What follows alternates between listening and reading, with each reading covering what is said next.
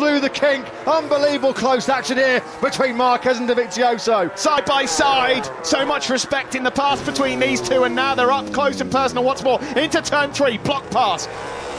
Can Dovizioso get in the slipstream of Marquez? Can he attack? He's got a good drive out of turn 10. He's lining up the move down the start-finish straight. He's trying to get the inside line on the brakes into the first corner. Marquez squeezes him. Dovizioso's having none of it. He's got the inside line and he leads. Now he's wide. Oh, he's wide again, and now on the cutback, Dovi's got to try and get back up. Can he get in contention to get in the slipstream now up the hill? Here comes Andrea Dovizioso. He's going all in for the victory. Marquez standing firm.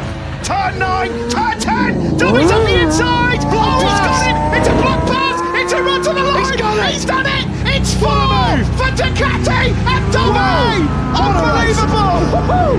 What a race! Andrea Dovizioso's done it again here in Austria. What a race! Andrea Dovizioso, Ducati cannot believe it.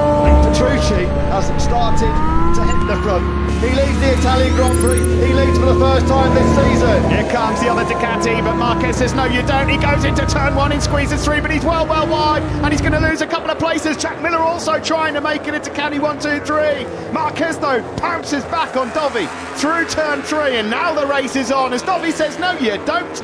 Andrea Dovizioso around the outside of Danilo Petrucci, and Dovizioso's made it stick. Andrea Dovizioso with 4 to go strikes and hits the front. What has Petrucci got in response?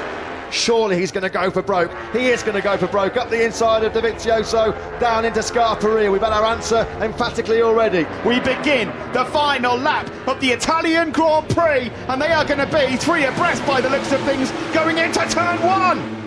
Marquez gets the 2-bike slipstream on the factory Honda, and Marc Marquez hits the front here in Mugello. Has he timed this to absolute perfection? Asking major questions. The 2 Ducatis, all 3 of them almost have contact.